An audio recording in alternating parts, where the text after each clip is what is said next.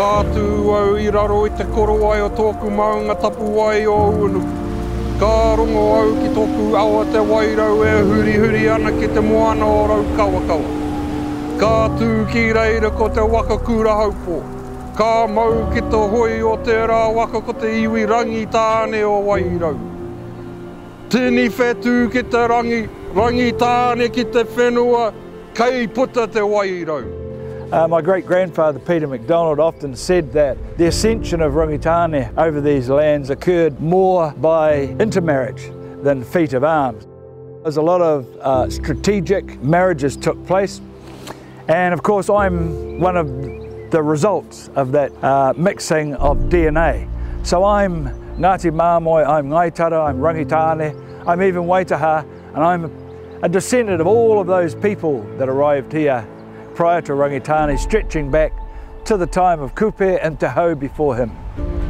So if someone was to ask me what it is to be Rangitāne, I think I would tell them that as mana whenua of this rohi, it's about speaking on behalf of our ahi kā. It's about upholding the mana of our tipuna, being at one with our awa, the Wairau, making sure that we look after our awa, not just talking about our mountain, but climbing it and being with it. What does it mean to be Rangitāne?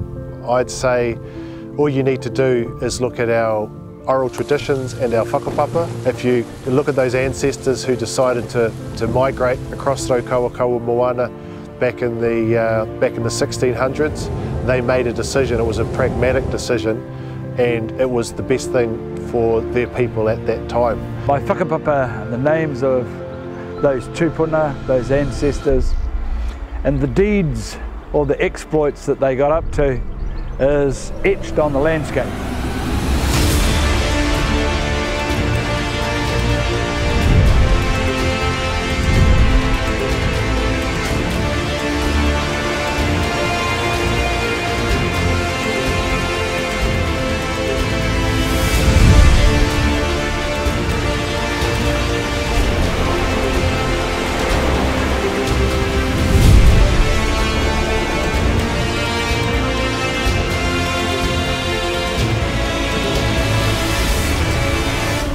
Te Pukahiwi Kupe was one of a series of places named by our old people to connect us to the times and the exploits and the occupation of Kupe.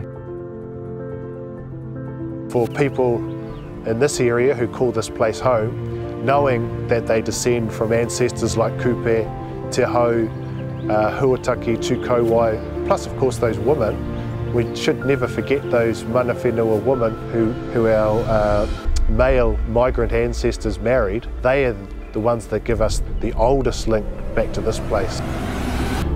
Yeah, you can't understate the importance of whakapapa because it frames our oral traditions. It gives them structure, and we get a sense of their purpose, so that we today could go back to those things and ask, what does it mean to be Rangitāne?